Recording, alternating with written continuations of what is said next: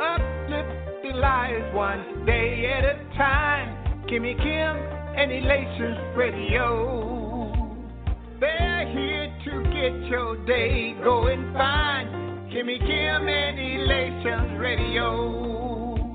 Kimmy Kim and Elations Radio. Kimmy Kim and Elations Radio. And here's your host, Miss Kim Robinson.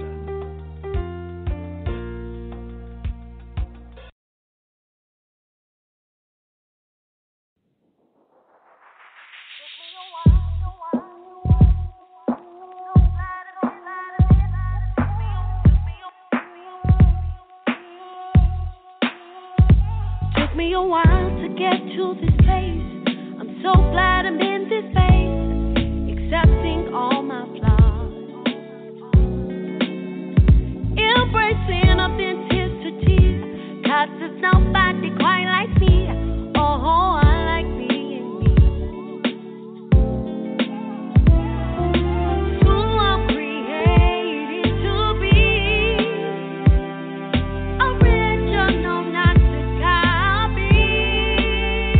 I'm gonna tap on me, to love again. Gonna celebrate this life, walking who am I supposed to be? Refuse to give up on me. To love again. Gonna celebrate this life, walking liberty. Every trial that came my way, I was searching for a brighter day. That day's finally here. That day's finally here. Through life's struggles, ups and downs, I'm so glad that I have found love that's unconditional. Yeah, all I went through prepared me. All God wanted me to be. I'm gonna tap on me, to love again, love me again, celebrate this life, walking who am I supposed to be? Refuse to give up on me. To love again, to love me alone, celebrate this life, walking liberty. Oh, it's incredible. This joy is unspeakable. Living life with no regrets. Each blessing was a blessing. I'm gonna tap on me, love again, celebrate this life, walking who am I supposed to be? Refuse to give up on me. Love again, celebrate this life, walking liberty. I'm gonna clap, clap, clap, learning to love all over again. Celebrate this life. I'm gonna, clap, clap, clap, clap for me. Celebrate this life. Clap for me. Learning to love me over and over again. Yeah. Clap, clap, clap. I'm gonna celebrate me. Celebrate this life. I'm dreaming big. Yeah. Oh yeah. Clap, clap, clap. Gonna celebrate this life. Walking liberty. Give my life.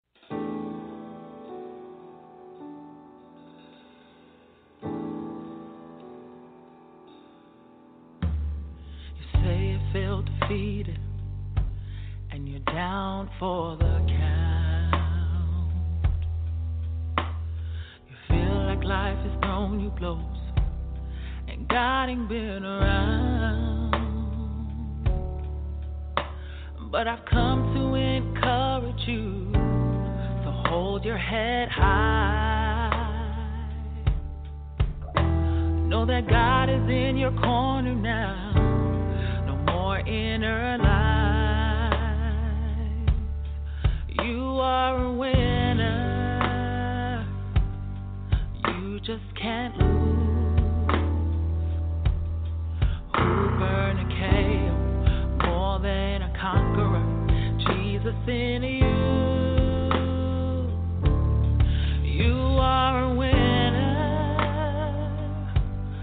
were born to win.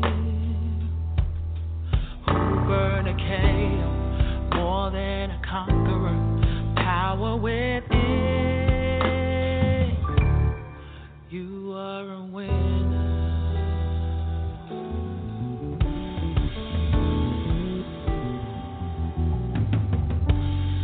Somebody's saying to me now, you just don't understand. No, I understand you very well, 'cause that's where I've been. So I come to encourage you, pull you up by your hand. Know that God is in your corner now. Your success is His plan.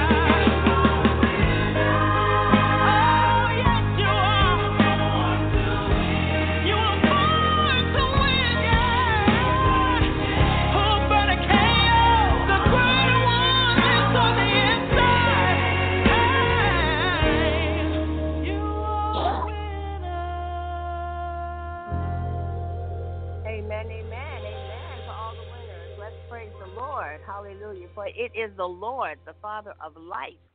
For there is no shadow of turning that causes us to triumph. So I'm excited about that on today, and I want to thank you and ask you to continue to lift me up in your prayers for for 100%, right, to get back to my 100%. Had a little fall down last week, couldn't be with you, unfortunately. I think I had a full-blown flu. It was, it was major. But I'm almost there now. I'm almost there. So I'm so grateful. This is your host, Loretta Petit, and you're listening to the Loretta Petit Show, Women Winning at Life from Ministry to Marketplace. Winning is an option. Winning is an option. Everybody doesn't want to win. Unfortunately, they're satisfied with being sick and tired of life. They just want to complain. You know, people that just want to complain. They don't ever do anything different. You say, you know what, you tried this? They say, yeah, huh? You say, you know, you could do this and that might help with that. Yeah, huh? But they don't ever make a move. So that's why I say winning is an option. But not only is it an option, it's possible, it's probable, amen, for you when you do some things to help yourself to win. And so when you take that step, I want you to know God is pushing you along the way as well. So hold on to your faith wherever you are in life and know that you're going to be right where God wants you to be as you surrender your all to Him and trust Him every step of the way. Again, thank you for joining us on today. It is a thankful Thursday. And I do want to give a shout-out to my wonderful producer, Miss Kimmy Kim, just a woman who loves God and doing great and marvelous things. And to the full Elation team, making some positive things happen in the city of St. Louis this coming November. I'll talk more about that. And also to Mr. Jerry Royce, I thank you, sir, for making it all possible. To God be the glory. And he is up and at it, doing great and marvelous things consistently as well. So on that note, let us thank God. Father, we come to say thank you now for your goodness. Touch us, oh God, where we are. Oh God, allow your power to be felt in the name of Jesus. We pray and we praise you for this opportunity. In the name of Jesus, we say amen. So listen, on today, I want to talk about growing pains. I want to talk about growing pains. We, as just in our human nature, we don't want any pains. We want comfort. We want nothing but comfort. You know, tell the truth, shame the devil. We want nothing but comfort. If it's going to take some extra energy, sometimes we opt out. If it's going to mean I got to walk an extra mile or half a mile, I might choose, I'll do that some other time. If it means I got to go stand in a long line to get something done, I might opt for another day. Nobody really wants to deal with being uncomfortable. We call that pain. Being uncomfortable. We want to be comfortable, and that's the way it is. But if we want to win in this life, there are some things we're going to have to do that may not be comfortable. It may not be comfortable for your physical body. It may not be comfortable for your mind. It may not be comfortable for your reputation. It may not be comfortable for the family time. But guess what? You're going to have to get uncomfortable if you want to go to that next step or that next level. I do want you to remember that faith is the vehicle that we're going to use to take us there, whatever there might be for you. Above all, the Bible says, take the shield of faith. And that way we can quench all of the fiery darts of the devil and of those who follow the devil, unfortunately.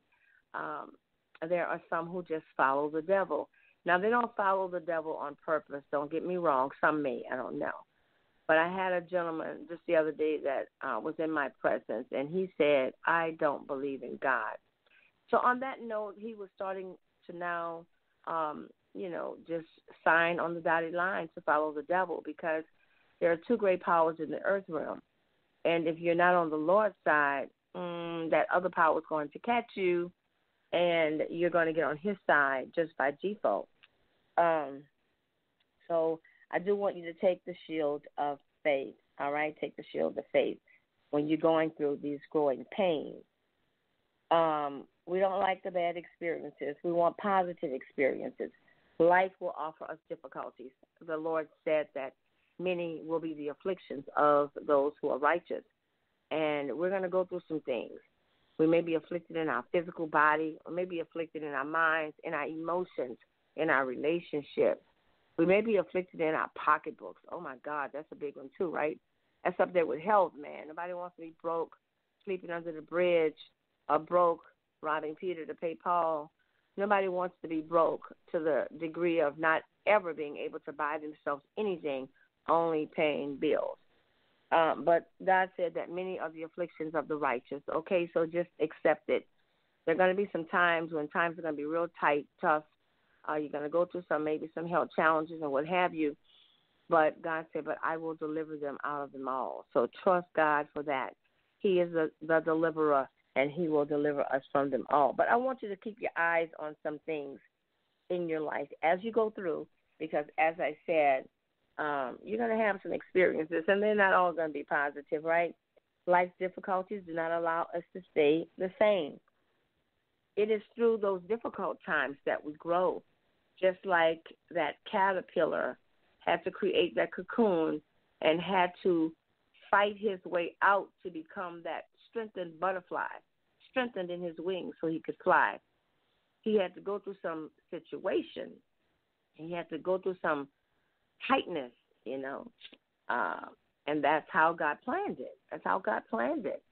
So you and I, we're going to have to be like that butterfly. We're going to have to squeeze our way out of some things.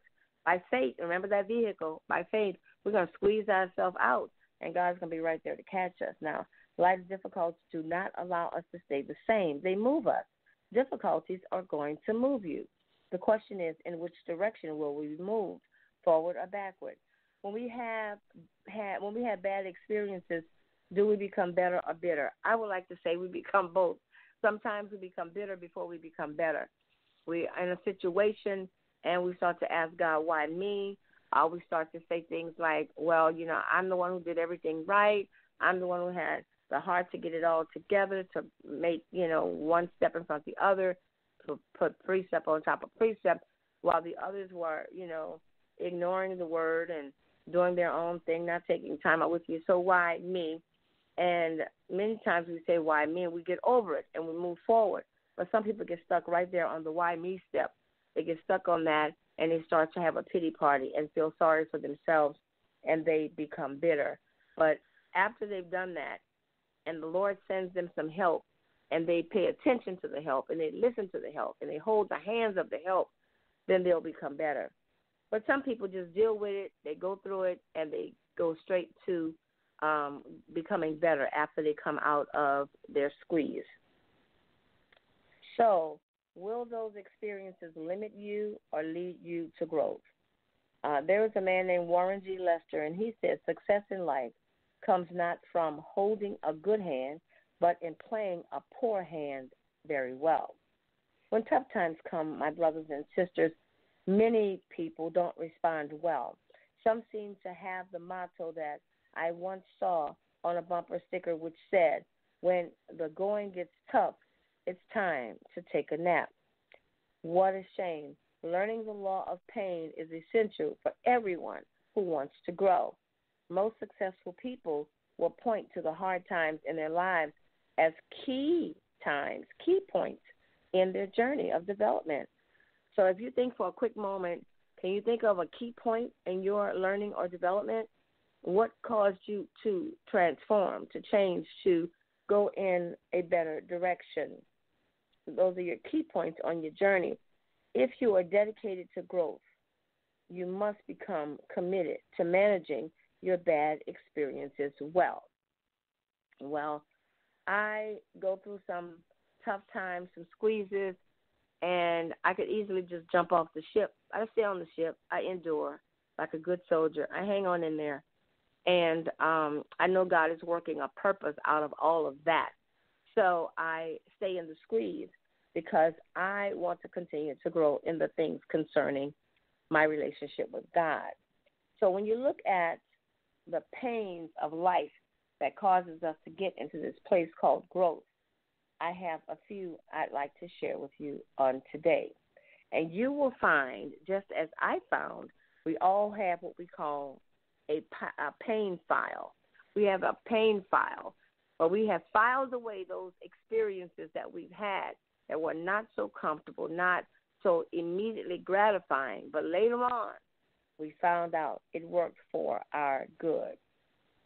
You have some failures, you have some successes, you have positive experiences, but you also have negative experiences. So I want you to grasp this. How about the pain of inexperience? We've had the pain of inexperience first when we see a man that we like or a woman that we like. And next thing you know, we're thinking love. Love, that's an inexperienced thought. We don't know that individual. So we're going to get ourselves all caught up in a tizzy, and the person don't feel the way you feel, walk away, and now you're crushed. That is an example of the pain of inexperience. But what about this? To expect instant success early in your career, but found that it's taking longer than you intended for it to take. That is the pain of inexperience. You are not mature enough to get to the level after level after level yet. You had to earn your wings, so to speak. You had to go through a little something, something, as we say, in order for you to get that experience. So you're going to go through the pain of inexperience when you're traveling a new avenue, going down a different road, whether it's in the office or in a relationship. You might find you're not ready for this level. You're not ready for this kind of a situation. So be careful and not to get yourself into something that you're not ready for, not to get yourself into too deep of a water for you to swim. The pain of inexperience, we all have experienced that pain. This is from my pain file. How about the pain of incompetence? Early in life, you find that you try your hand at something and you're just awful at it. You say, oh, yeah, but I love to sing. But you don't sing very well to most people. Or you may say, oh, yeah, well, I love to play my guitar, but your guitar always sounds off key or whatever. You're not there yet. You're not ready. It's called the pain of incompetence because nobody is hiring you to sing. Nobody's hiring you to play the guitar because they feel that you still have work to do. You can look at past episodes of American Idol. People came on with beautiful voices, but they didn't get through because they didn't know how to handle that instrument. They were incompetent for the kinds of things that the American Idol was going to open up to them. It will force you to reevaluate your gifts. It will force you to sharpen your iron, the pain of incompetence. What about the pain of disappointment? Oh, we know that one so well. We revisit that one over and over and over again. People will disappoint us, and we will disappoint ourselves, right? So there were these people that scheduled to adopt a son, but then they were so excited, but then they lost the son. It just didn't go through. These people were devastated, and then 6 months later, they adopted. They filled out the paperwork again, and they were able to adopt a son. So there are things that we attempt and try and go after, but they slip through our fingers. The pain of disappointment is so very real. When we think the world of an individual as our mentor, we look up to them, and then suddenly something comes out in the news, and you find that they're leading a double life, and you're so crushed, you're disappointed by your mentor, this person that you held in such high esteem, the pain of disappointment. And then there's a thing called the pain of conflict. We all are going to go through that pain of conflict. How about when you go from one situation to another, such as you may find that you have your girlfriends or your guy friends and y'all all, y'all buddies, y'all girls, and then something happens to split that relationship. Half go with one and half go with the other. And they say, well, I like both of y'all, but, I'm going over here with Susan, well, because they like Susan more. Or I'm going over here with Jared because they like Jared more. The pain of conflict, and you're trying to figure out, well, how can we mend this thing? How can we work it out? But you're ready to work it out and the other party is not. Or you do have the conversation with the other party, but y'all can never come to an agreement, the agreement to disagree. You can never come to that. It's just back and forth, back and forth, back and forth. It's the pain of conflict. It's going to make you dig deeper, right, as a Christian and as a leader. Because as a leader, you never want to see division. Never, ever, ever do you want to see division. Then there's one called the pain of change. The pain of change. And it's about careers sometimes having to change. I remember when I worked for city government, I had gone as far as I could in my area.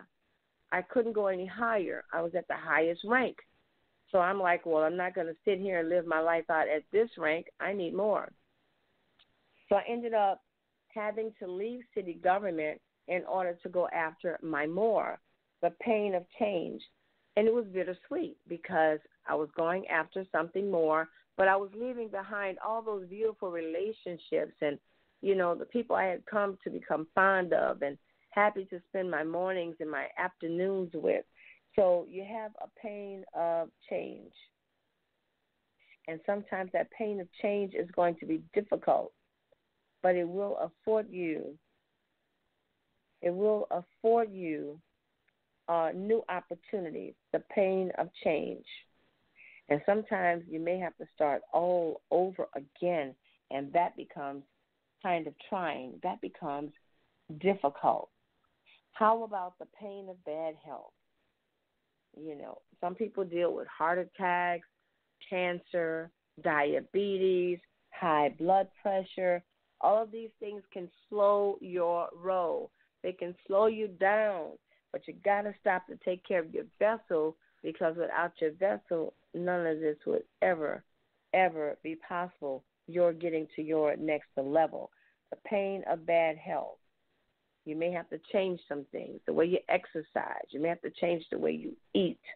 You know, you may have to change your number of waking hours. You may have to rest more, sleep more, get it together. The pain of bad health. Then there's a thing called the pain of hard decisions. The pain of hard decisions. I know we all want people to like us. Yeah, we are, you know, made like that. We want people to approve of us. We want them to say, yeah, you look good, or you smell good, or you did that well. We want those commendations. We want everyone to be happy with us at some point. But sometimes those very people who give you those compliments are the ones that you have to go and correct, and you have to say, no, let me say this to you. You're not handling that right, or you're not doing this the right way. So you're going to have some pain in those decisions, because it's those people that support you sometimes you got to go back and share with and let them know that, you know, right into here, some things have to change. That's the pain of hard decisions. We're going to go through that in life. We're going to go through, I'm going to breeze through these, the pain of financial loss. Yeah, sometimes we find that our bottom line changes. We were in a great, great place, and suddenly somebody pulled the rug from up under us, and we no longer make what we used to make. The pain of financial loss. There's a pain of relationship losses. Sometimes it's with your family members. Sometimes it's with your friends. Sometimes it could be with coworkers. You're going to lose something. The pain of relationship losses. It's a real deal. You must strive to reach your potential. And then you have the pain of not being number one. Oh, my God, I know that so well. In my church, I am the second assistant. So that means that I'm not number one. I'm not on the top of the totem pole. But that's okay, because you learn how to function where you are. But sometimes in your jobs, you want to be that number one go-to person. You want to be the person next in line for a promotion. And sometimes you seem like you never can get to that number two spot. And when you get there, you can't seem to get out of that number two spot to become number one. There's a pain of traveling. You know, sometimes you have a job that keeps you going, and you're missing your family. You're missing your friends, all the cookouts, all the baseball games of your little ones, because you have to travel. The pain of traveling. How about this one? The pain of responsibility. You don't want to take responsibility for your action. Not you, but I'm saying in general. You know, some people don't want to take on the pain of responsibility. But in all of our lives, it's going to be a whole host of responsibility, and it's going to be something that you are going to have to carry. Maybe the oldest child. You may be a single parent. I'm not sure what it is, but you may have 2 or 3 jobs, but you're going to have to shoulder that responsibility. But in doing any and all of these things and coming up to the challenge of all of these areas of pain, you are allowing yourself to grow. you are allowing yourself to become bigger and better. Amen. So know that in this life, some rain must fall. In this life, you will have pain, distress. You will have affliction. But through it all, riding on the wings of faith, you will be all right. You will soar. You will win. This is the Loretta Petit Show, Women Winning at Life from Ministry to Marketplace. Please reach out to me with your questions or comments. Send them to LorettaReviews@gmail.com. And the final thing I want to say, excitement is in the air. Elation Honors, it's on the table. It's ready to break forth November 15th and November 16th in the beautiful city of St. Louis, Missouri, where you will have my producer as the presenter, none other than Miss Kimmy Kim. You will enjoy Apostle Walker. You will have good financial advice and guidance from Charles McCutcheon. You will hear from a comedian. There's going to be a concert. It's going to be great. I'm pressing my way to be there as well, so you can hear from me, and I can just touch your hand, be happy to meet you. But listen, press your way. If you cannot be there, you can definitely make a donation. You can go to elationhonors.com. You can go to, I think it's on Eventbrite. You can find me on Facebook. You can inbox me. Let me know your intentions, and I'll put you in touch with the right connections. So, my friends, November 15th, 16th, 2019, in the city of St. Louis, Missouri, it is the annual Elation Honors Weekend. It's going to be all the way live. So keep that excitement, and if you can't physically be there, send your money to be a blessing, because we need it to do what we want to do for that community and for all the people that are worthy of the honor. God says give honor where honor is due. So hats off to Kimmy Kim and the team. Job well done, and it's going to be greater later. So let's keep on pressing, and let's keep the faith. Thank you guys so much for tuning in. Join me here next week, same time, 5 o'clock Central Daylight Time. Until then, may God bless you, and may God keep you. This is my prayer. Bye-bye.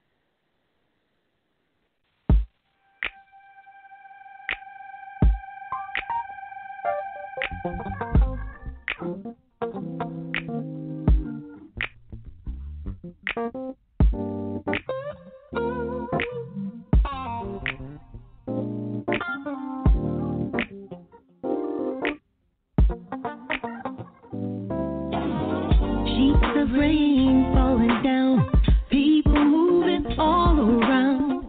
Some never think how great you are. Some never feel with a clean heart. With all that you do and all that you've done, the fact that you gave your only son, you think they'd all cry, glory, hallowed be thy name, most excellent, most God.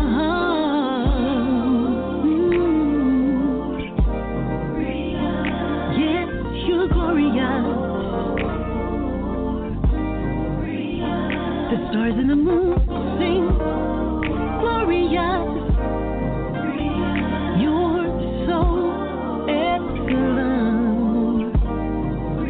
Oh, in a day gone tomorrow, days of joy and days of sorrow.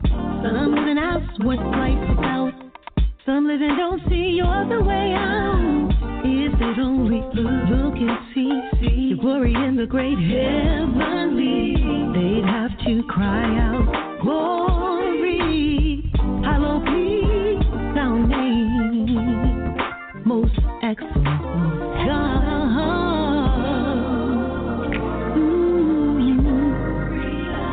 Yes, you're glorious. The mountains clap and the hills sing. Glorious, you're so excellent. Oh, you are. No one's holy like you are. You are. Yes, there's none besides you. You are. And there's no rock like you, Lord. No rock like you, Lord. You are. I find no fault in you. You're my glorious God.